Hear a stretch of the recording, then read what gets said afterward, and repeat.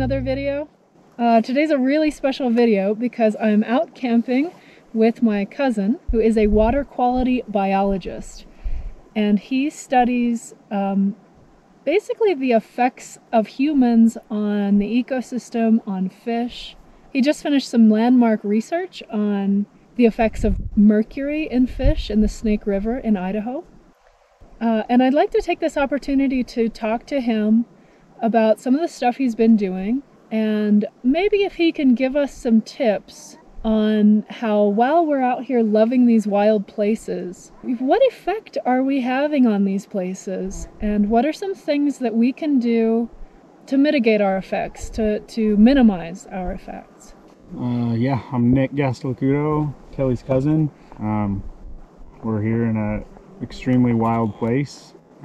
I've studied rivers for pretty much my entire life, everything from endangered species like steelhead and Chinook salmon to endangered snails. Now I've more focused on biogeochemistry of rivers.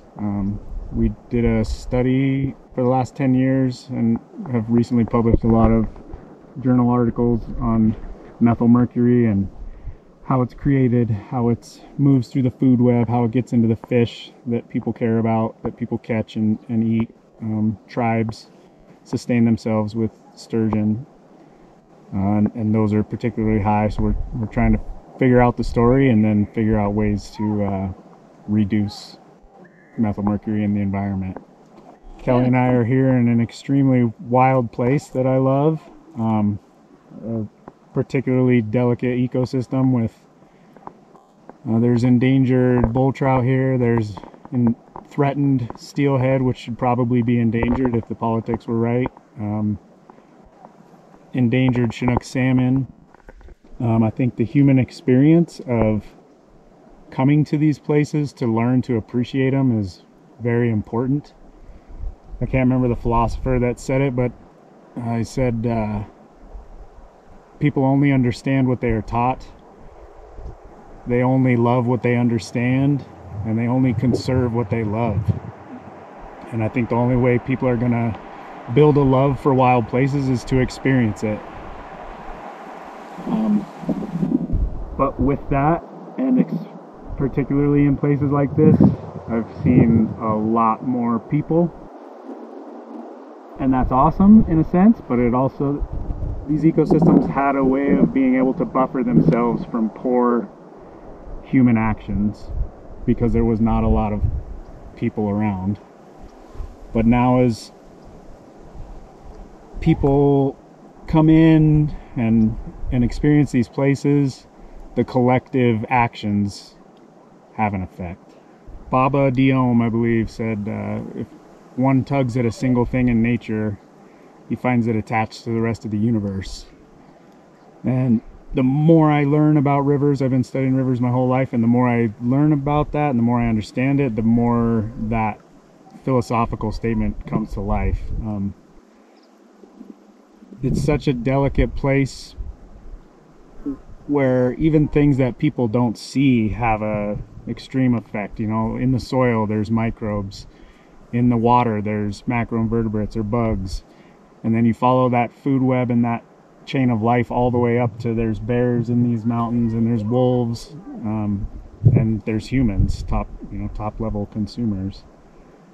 As far as campers coming into these wild places and what you can do to mitigate it, I think just the bottom line is have respect. Just have respect for the place and the life that is there. I think a lot of times people just don't have the knowledge to understand that their actions are detrimental to the ecosystem, and they're coming out here, living like it's their backyard pool. And that's okay to a certain extent, and I think it's important, but when you're in wild places like this, I mean, obviously something that everybody knows about is trash and litter, and it's so incredibly important in these delicate ecosystems to pack out what you pack in or drive in. Erosion can have pretty large effects in this river. There's steelhead and salmon that they swim 2,000 miles to come up here to spawn. And if people are driving their four-wheelers or their motorcycles or their trucks on places that are not established, it can create erosion and bring sediment into the river that covers up the eggs and kills all the anadromous fish eggs. So what does that mean? Like driving through, like if there's not a, like are people driving through the rivers with their four-wheelers? And not even necessarily rivers, but there's so many mountains surrounding us that with the advent of the new ATV vehicles, even driving on the mountains on places where there's not established roads and disrupting the vegetation creates more sedimentation, because of when it snows and that snow runs off, it brings with it the now loose dirt, Oh, I see. loose gravel. And let's go back for a second about trash. I mean, might be an obvious question, but what constitutes trash? Obviously, like wrappers, food wrappers, stuff left behind. But what about, like, I don't know, banana peels or food waste or even like going to the bathroom? How should we look at that stuff? Trash is a big question, because the stuff you can see is a big deal, just for the scenic beauty of the place and the appreciation. A lot of growing research is starting to look into microplastics, and in places like this where there hasn't been microplastics because it's just above human civilization, fleeces and things like that work their way into the food web and start to have physiological detriments to the wildlife.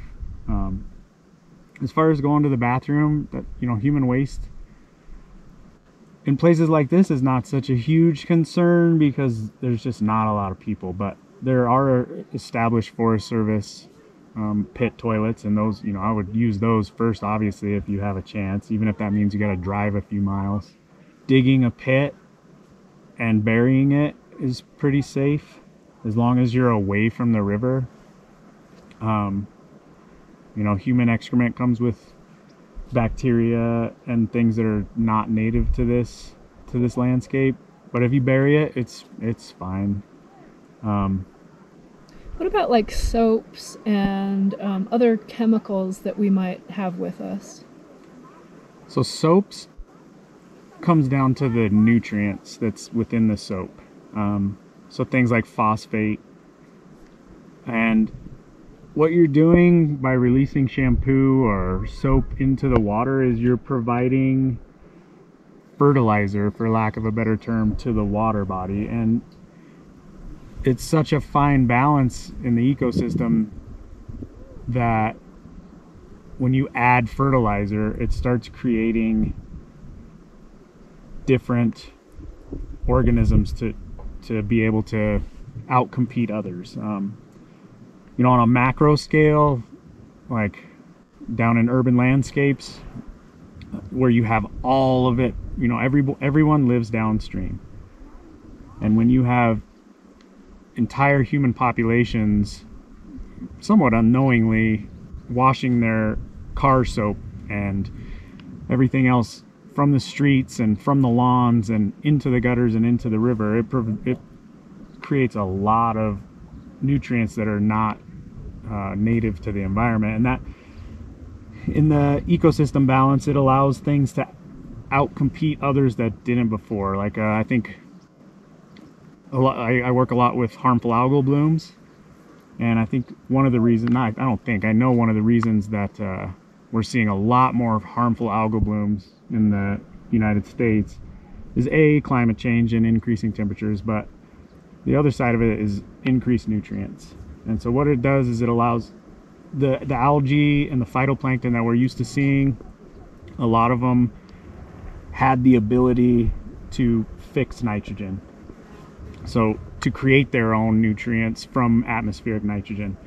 And now what we're seeing is, with all of the nitrates coming into the water bodies, there's other species that are out competing those, and those are the ones that are toxic, like the cyanobacteria, microcystis, Anabina, just lot.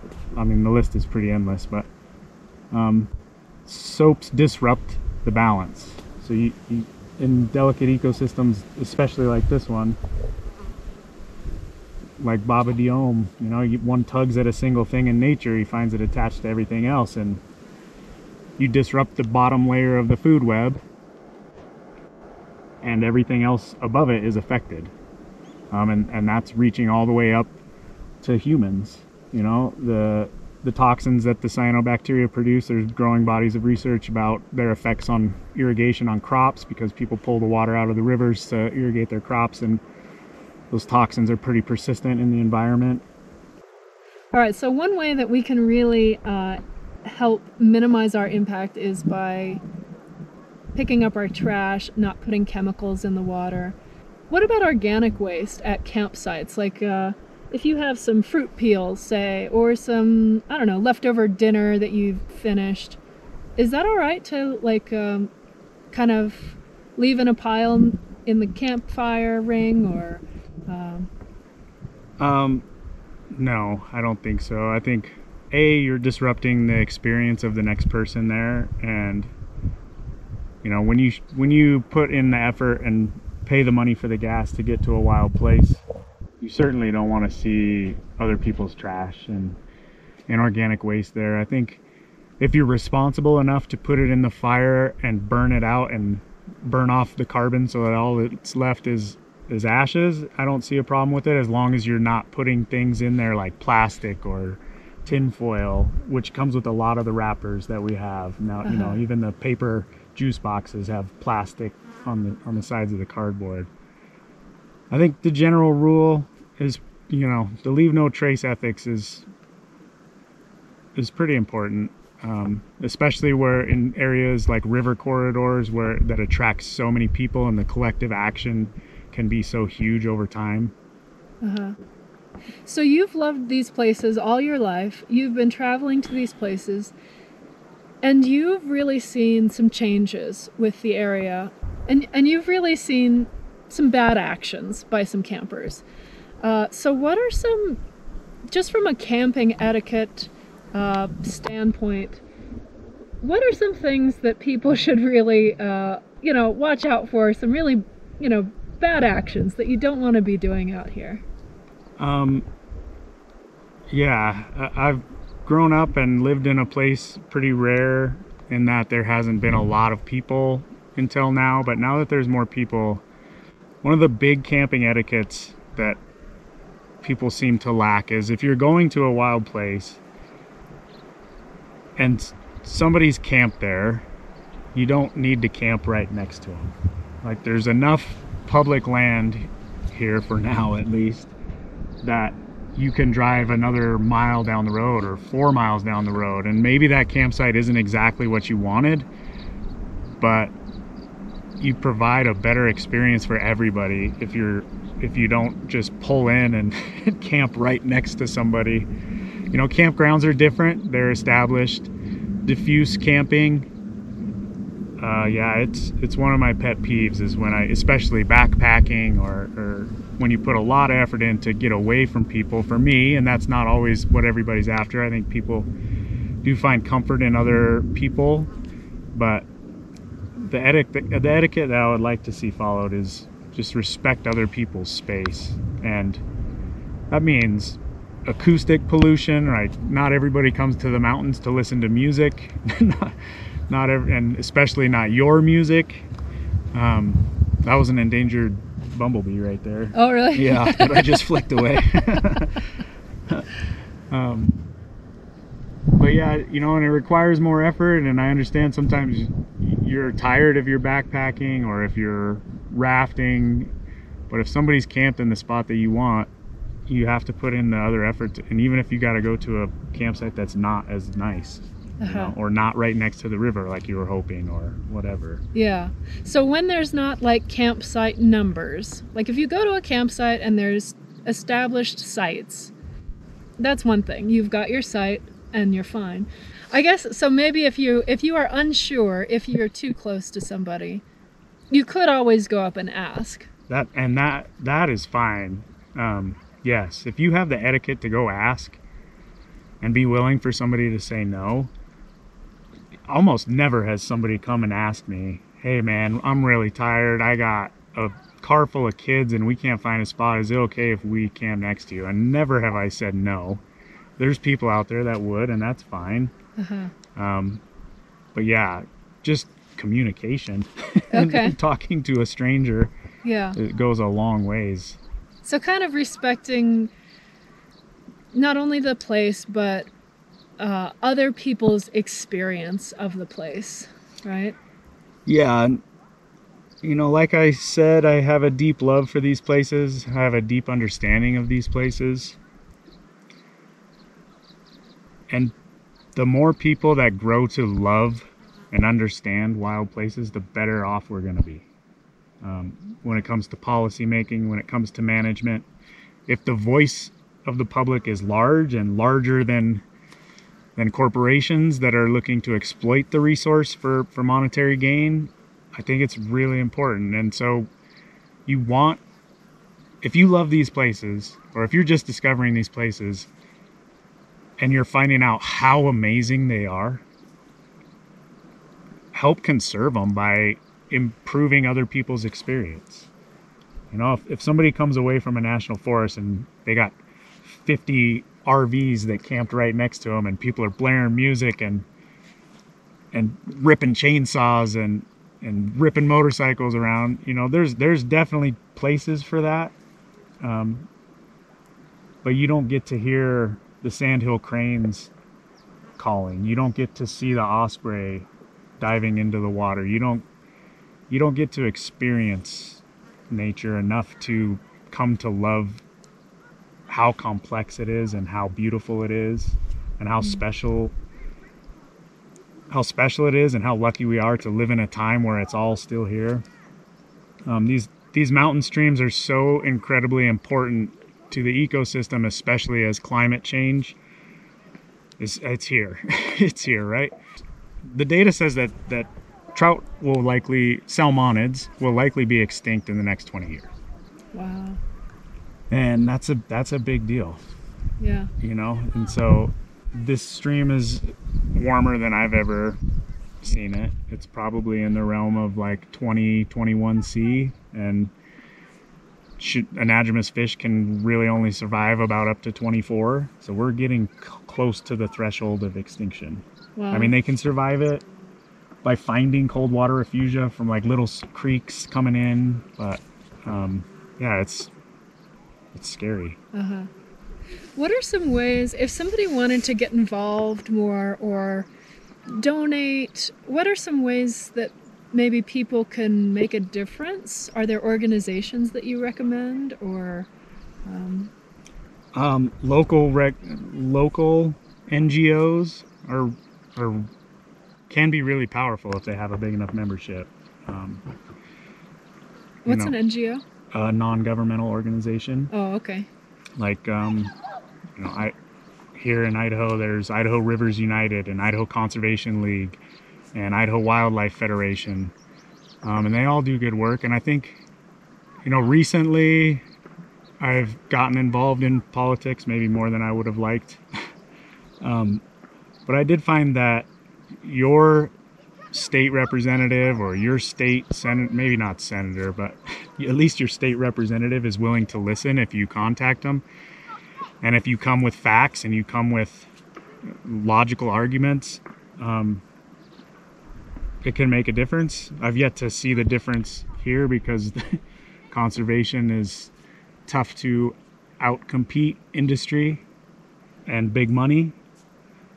But the more people that come together, the more people that organize, the more people that care, the more people that let their voice be heard in arenas that it matters, like policy creation and management creation. And there's all sorts of meetings that there's only 4 people in.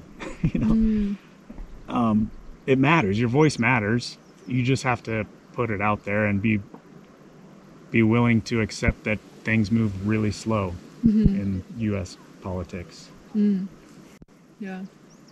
Cool. So so getting involved in conservancies conservation groups, that sort of thing, can really have an impact then.